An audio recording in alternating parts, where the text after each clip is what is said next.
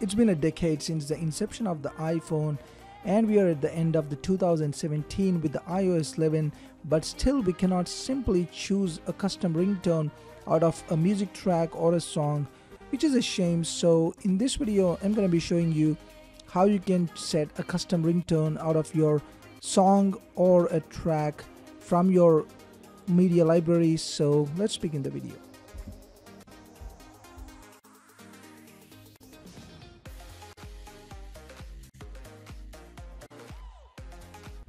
So you need to download this app called the GarageBand, which is available from the App Store.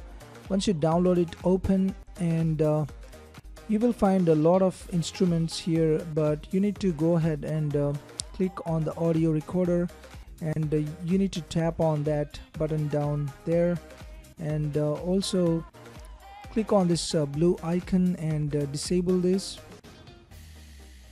and also go ahead and click on this tiny little plus icon.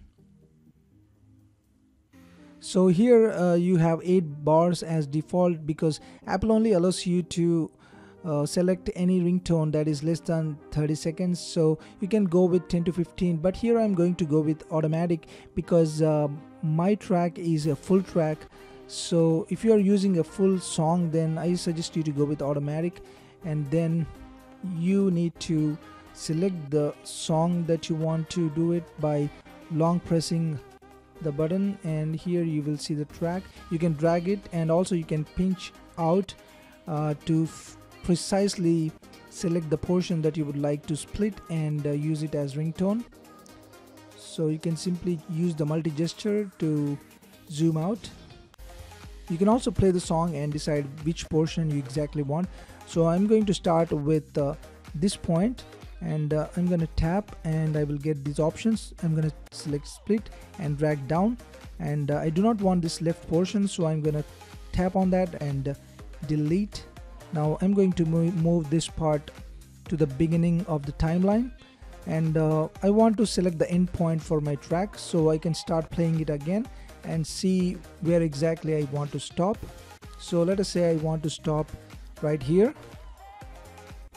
Now I do the same thing. I tap on this and I get the option to split. So I'm gonna click on the split option, as you can see, and drag it down. That's it. Now I do not want the right portion of this, so I'm gonna delete it. So tap on it and delete it. That's it. Now this is the portion that I actually want to set as ringtone. Now I need to tap on the option down there and choose my songs, and press and hold. It will start wiggling, and click on the share option and choose the ringtone option, as you can see, and it will give you this warning. So click continue, and also you can set the name that you want. So I'm going with this, and it will start exporting. Once it is exported, click OK, and now let me show you that in the settings, when I go into my ringtones, I can see the same ringtone, and I can easily choose it as my ringtone. So I hope you like this video. Please like, share, subscribe, and comment. Thanks for watching, guys. I'll see you soon.